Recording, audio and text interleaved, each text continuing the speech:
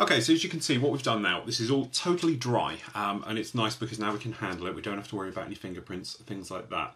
So what we can actually do now is get on with the actual decaling, and then we can take care of weathering and really bringing it all together. Now the thing is, what we want to do now is just get this undercarriage on first. Now if you've seen this before, you'll know that it's actually screws in. It's a nice little touch, really nice firm positive fix to these, and with the wire inside these undercarriage legs, it really does make it a strong fix. So what we've done, we've taken the wheels off. Now I've already painted the silver in here as well, just to really, you know, make it a bit easier. We haven't put the brake lines on yet, which we'll do in a moment. But for the moment, we just want to get these in. So we make sure this is all the way forward. And then take in your little parts here, which are the AA parts. If I give you the call out to these, which is AA4 and AA5, then what you can actually do, what I do first, I just grab some tweezers. All these do is pop in here. It's going to be quite hard for you to see, I think. It's just going to pop in here, and then these slide in. So what we do is pop it in like that, then we're just going to turn it around and push that down firm into position. And it has to counter out a little bit. Then if you take the little tiny black screw, which is this one, your little screwdriver should be magnetic, pops in there. Okay, and then what we can do, we can screw this down. And what it'll do is it'll bite nice and positive. Don't overdo it, just until it stops. And then we obviously put the magnet on the little flap that goes on the underside already. And then that will, if we get this right, and with the tweezers again, that will self-stick itself on. If we could get it in. Making a bit of a hash of this one, admittedly. Okay, try again. Because the magnet sticks out just a little bit at the back. There we go, that's in. And the magnet then clips itself in, just like that. Which gives us a very nice undercarriage, very, very firm, very stable. Now if you wanted to put it on the stand, as we're going to have this on the stand as well, and take it on and off, what you can actually do, unscrew that, take them out. You've got spare undercarriage legs, you've got spare tyres, you could easily just unscrew them, put them in the up position, click those back on because they're magnetic, and away you go, job's done. So it's very simple. So we can just flip it over now, put it down, and we're totally not going to have to worry about putting it down, scratching up the undersides or anything else, because we've got the tail one in as well, as you can see, which takes care of that. So we're very happy with those. So what we're going to do now, we're going to get some warm water out, some decal softeners, bits and pieces like that we're going to need. Okay, so we've got our decal sheet here. We've got some warm water, literally it's not hot, it's not cold, we're just warm water, and we've got some microsol. Now I've put a couple of drops of microsol in the water, and that just helps it keep it all soft and moving around. So we'll just give it a bit of a swill round. Now of all decaling, it's best to start somewhere where you're not going to have to hold. I always like to leave the fuselage, because that is an area where you can just hold it for manoeuvring it, and those will go on last. So what we're going to do is flip this one over. We'll start on the underside. Okay, so this one is going to go just down here, which is number 4 on the sheet. So if we just cut this out of off the paper,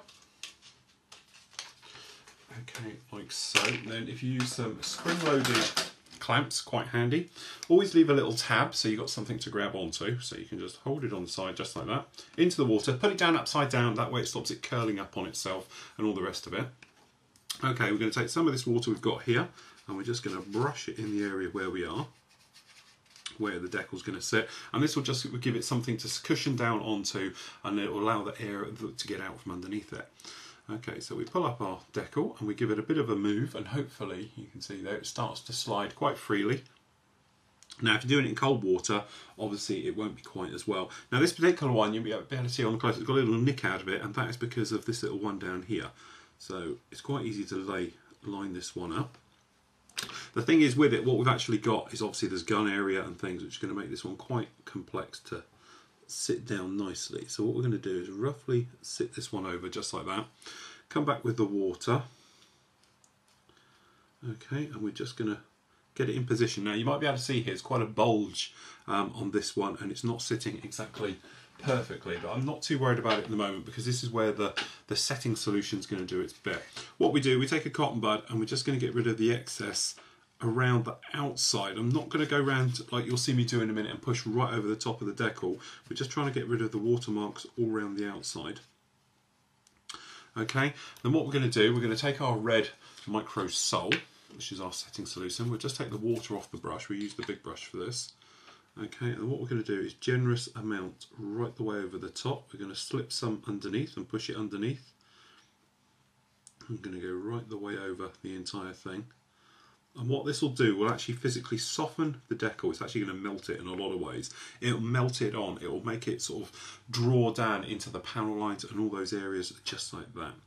So what we're going to do, we're just going to get that one in. And what we're going to probably have to do is puncture sometimes little air holes to let them out because it's over a complex curve like this. So what we'll do, we'll just let that one dry a moment, or start to dry at least, and then we can come around and put the other part on there, and obviously there's a red centre going to go in there and things like that.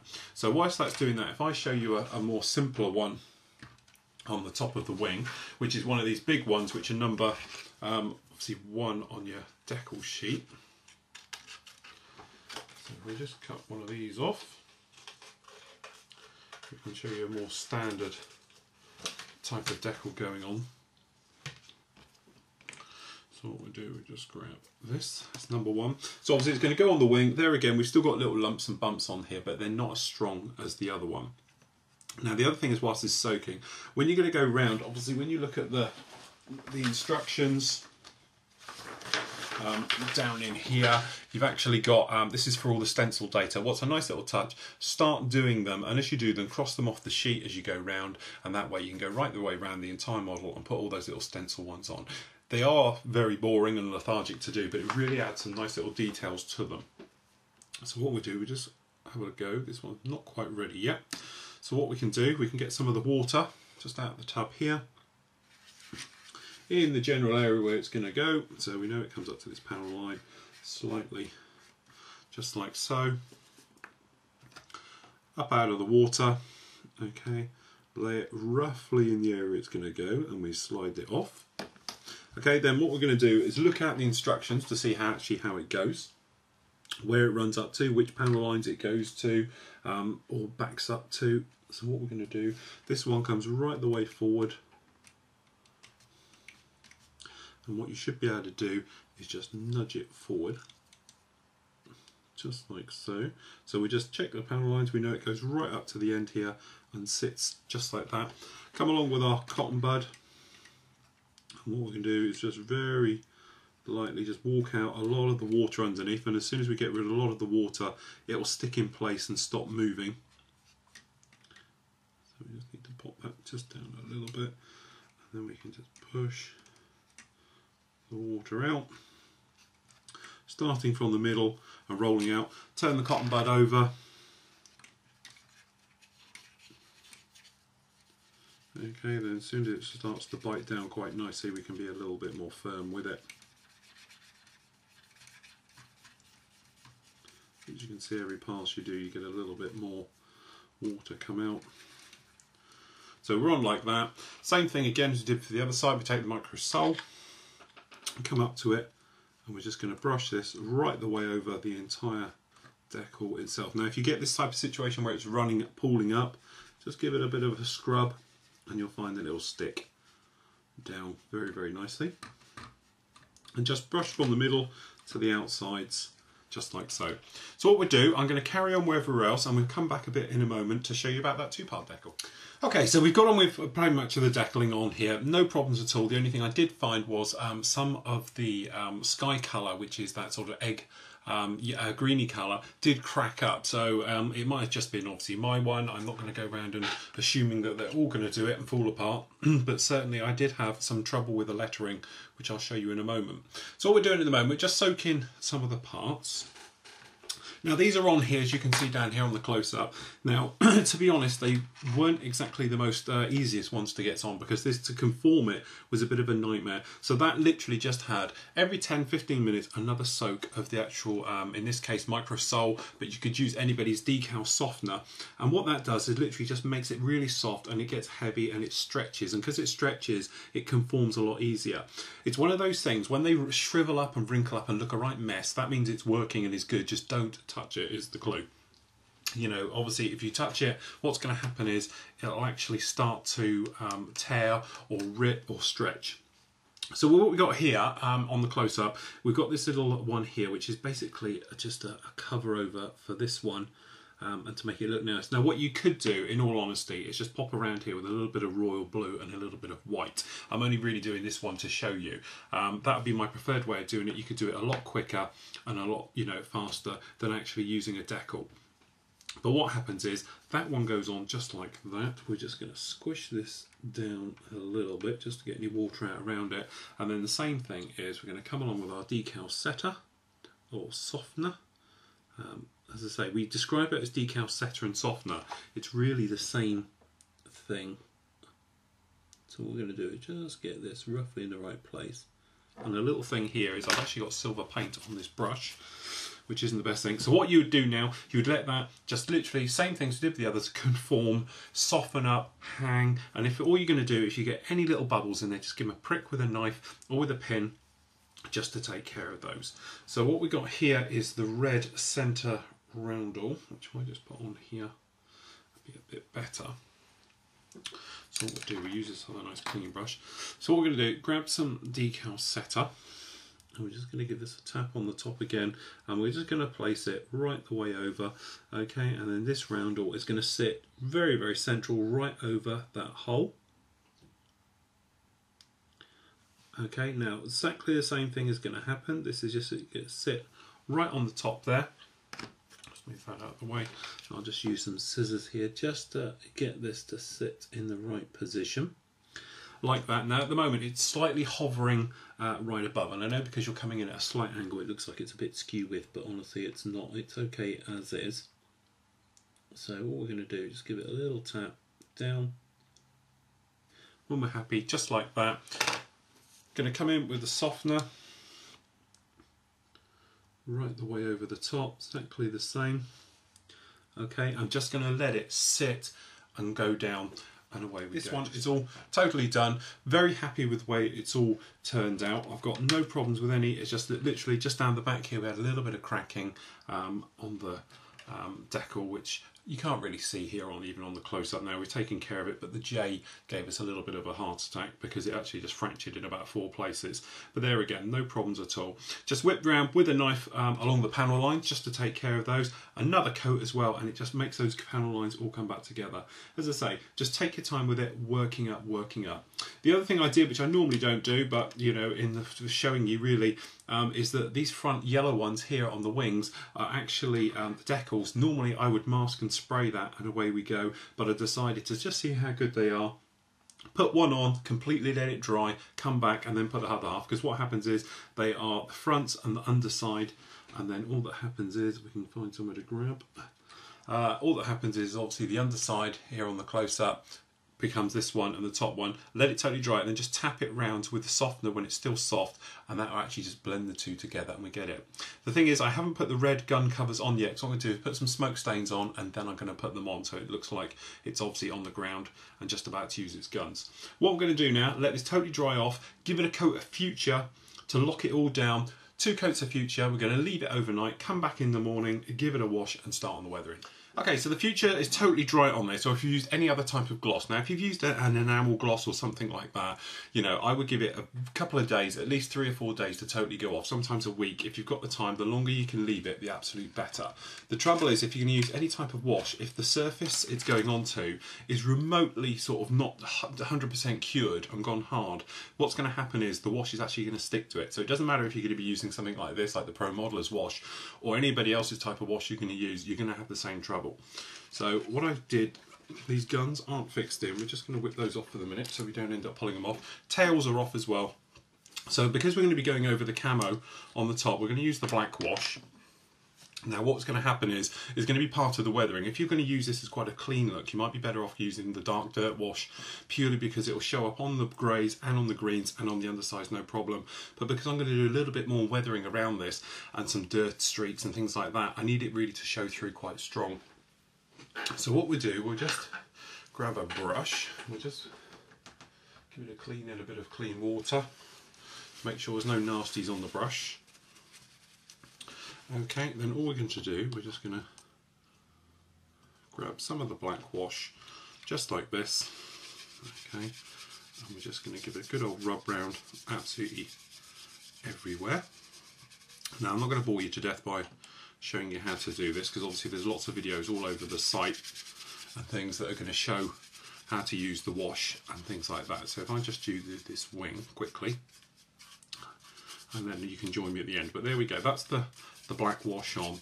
Now if you notice it's a little bit gritty and things like that, then just give it a good old rub all the way around. That has bubbled up a bit, and obviously that's just the greasing agent, which is just helping it all flow into all the actual areas. But what you want to do is totally let that dry off. So give it a couple of hours if you want to. You can leave it on overnight, something like that. You can leave it on really indefinitely, it won't harm it. Then just come back and then we'll get it off.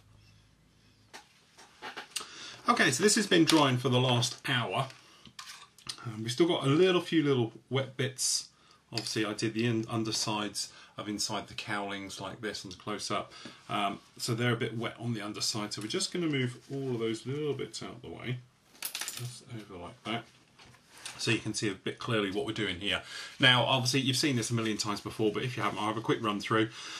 Totally dry. It all looks a little bit gritty and a bit grainy. Now if you've used the wash and you're thinking, oh, it's gone a bit fun, it's a bit gritty, grainy, what's happening is obviously it's clay, it's going back to its base state. When it gets cold, it tries to revert back to being a solid.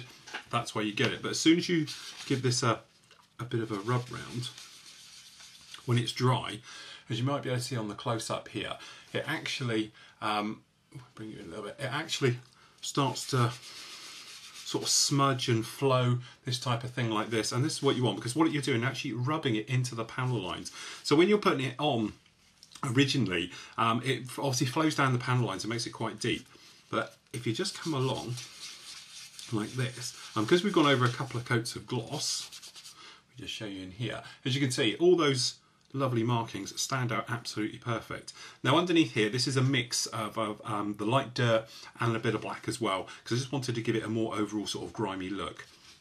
Now obviously if you watch the video, I talk about obviously putting it over a flat coat to get a more real dirty look versus a clean look and things like that. So obviously if you want to get if you build a few more details of that, pop on the website, or if you've got this on obviously the DVD, it'll be attached to the DVD as well and shows you how to do it. But there you go, you can see it working there. So if we show you more of a business end up here on the camo, exactly the same way, wet it first and get it all moving and things. And as you can see, I don't know if you remember at the very beginning of this, I said about, obviously I was concerned about the riveting detail not showing through, about I would be overcoating it. I don't know if the close-up's going to be able to pick this up.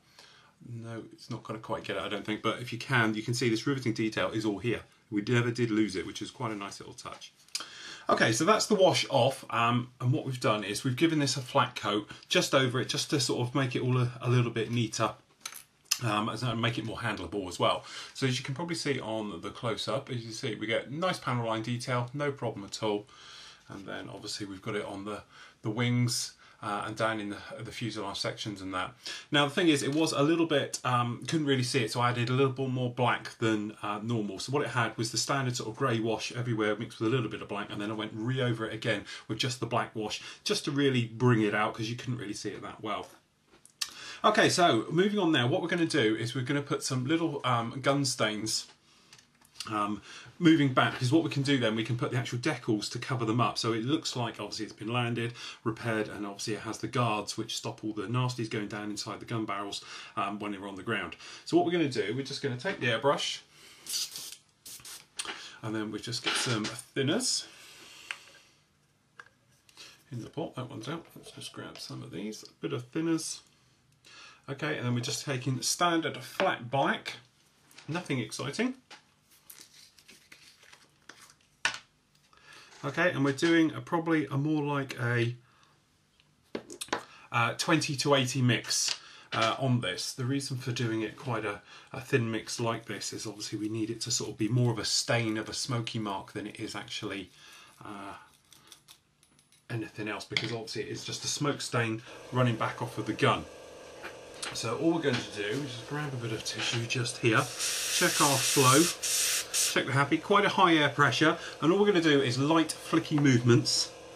So what we'll do, we'll just pop this below, nothing else, it'll just stop it covering the mat. So all we're going to do,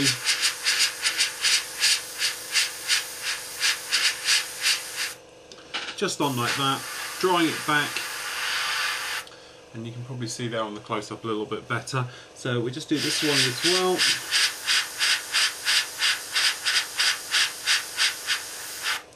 Just running back a little bit off of the cannon, but nothing particularly much. And I don't want to go overboard with these because obviously, you know, it's just an effect, if you like, or a little touch. So we're going to go with a little bit on the underside as well.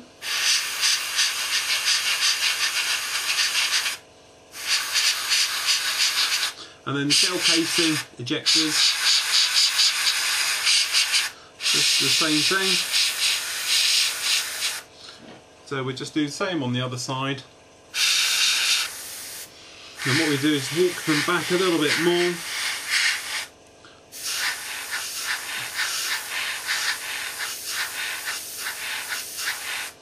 Just like that, onto this cannon again.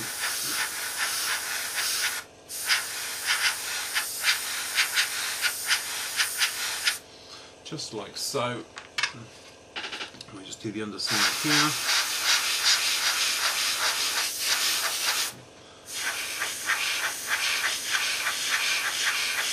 What we do is just give a little bit of grime in these flaps. So using the same brush, a little bit in the wheel wells.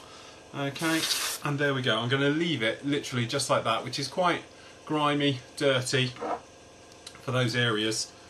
And as I say, we've got the gun ones on there. Then obviously what we're going to do, we're going to put the red decals on those to take care of them. So if we just move that out of the way. Obviously we can do a similar one for the smoke from the engine area. As I say, I'm going to keep this somewhat clean-ish, I suppose. I'm not going to say it's going to be totally clean. But what we're going to do, same thing for the guns.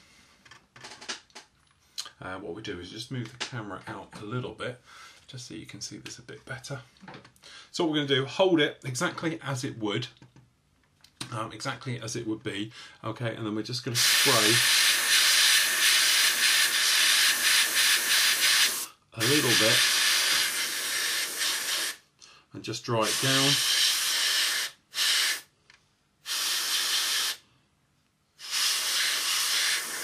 Then all we'll do, we're just going to get it and just a bit of a curve round. And then obviously we can do the same on this one. Okay, so there we go. We've moved on a little bit. Now what have I actually done? Okay, glasswork is obviously put in. That was just put in with a tiny bit of gator glue. Tiniest drop, literally drop in, and away we go. So that's that done. Gun barrels we've put on, and we painted them with some gunmetal on the tips of. Now these aren't fixed. There's deliberate reason is that obviously I'll be taking this to shows and things like that. It's one of those areas just like to get knocked off, so it's easy to have them as a loose fit. Now underneath, we've actually installed the flaps. Very straightforward, they just slot in, so there's no real problem with that. We've installed little aerials underneath here and things like that. We've also attached the brake lines, which are rubber, just a drop of super glue. There again, all very, very straightforward. All we've got to do now is obviously put a little bit of glasswork in under here and paint that orange, and that bit's done. Moving on the top, the actual flap activators on the sides here, they're actually on and done. Very straightforward, just together, and then drop them in with a bit of super glue. Coloured light up on the rear here, that's done. Obviously we've installed an aerial as well on the top, and we've got a little light at the front. Now obviously you can put your pilot figure in now, that's what we're going to do with this one now, and he'll go just in there. And away we go. So that's very straightforward. No real problems with any of these parts going on. Just basically following the instructions, following through. Very, very clear, and it all works at the end of the day. Just put the front end on. I always start with the top cowl first and push that down. Make sure it's equally on both sides. And then back in. And then obviously we just come along, and you can either have the engine exposed or closed up. So if we just clip this in. And once that's in, clipped backwards, we'll leave the other engine off. You can put the front in, which is, say, the prop covers all that cowling work up. And once that's in, it's a very, very nice fit. Just need to sit it all back in there. And there we go. It's actually very, very nice. You know, you can't fault any of the engineering. Okay, there we go. She's all done. What a fantastic build. I have to say, I can honestly say this, hand on my heart, this is the first time I've actually built this kit, and it is the best 1/32 scale kit I have built of anything whatsoever. I was a massive fan of Tamiya before, and I loved Tamiya's F16s, the 148 and the 132nd kits, because I maintained that they were the best kits to date. Well, this has now beaten it, because this is the best kit to date. Fantastic work having an engine, especially it can be shown little new things with this kit. You know, having the cowling parts here so thin is unbelievable. They are literally paper thin, which is very, very nice, and it gives you that sense of scale being in this front area. Normally you would have big thick panels and it just doesn't look right when you take them off, but this is a new thing and it's great. New to me, using magnets to actually clicking these parts all in together. Obviously we built the magnets into the engine which hold all these panels in, which is another lovely, lovely little touch. The cockpit, fantastic. The detail and the amount of effort and time that goes into that cockpit is definitely rewarded. On here we've got it so we can be seen. That was actually here on the close-up that we can see down in there. You can see all those details. A lot of people say, what's the point? You can't actually see it. Well, this one you can. You can actually get your head down there and have a good look and see it all. No other nice touches. Obviously the undercarriage on this particular one. We did it, and rubber tyres again, but the way it all screws together, and it's extremely, extremely well done. So another big kudos there to Tamiya for taking the time of doing it, things like that. Problems with the kit? None whatsoever. If there's a problem with this kit, it's all my fault when I've been building it, and it'll be your fault. Just take your time with those seams when you're actually going along and taking off the sprue pegs. Don't overdo it, because if you overdo it, you need a little bit of filler. If you do it to exactly how it can cut them off and smooth them down, you'll be fine. One area to look out for is obviously joining the wing to the fuselage. This line down here, just take your time with it. A little bit of glue. Don't over flood it with glue and end up pulling it around too much. Set it in position. A little bit of liquid cement if you've got it. Run it down that line, and away you go. Things we were worried about obviously was the riveting detail of it being lost. Well, I can honestly say I can see every rivet here, and that's not just, I think, good spraying on my part. I think that's in general, that riveting detail, which I really thought before I started this I was going to lose, is all still here, and it is absolutely beautiful to see it. It's been a fantastic kit, really, really nicely engineered. The instructions are very, very simple and very, very easy to follow. I hope you enjoyed the build, and if you have, join me again next time.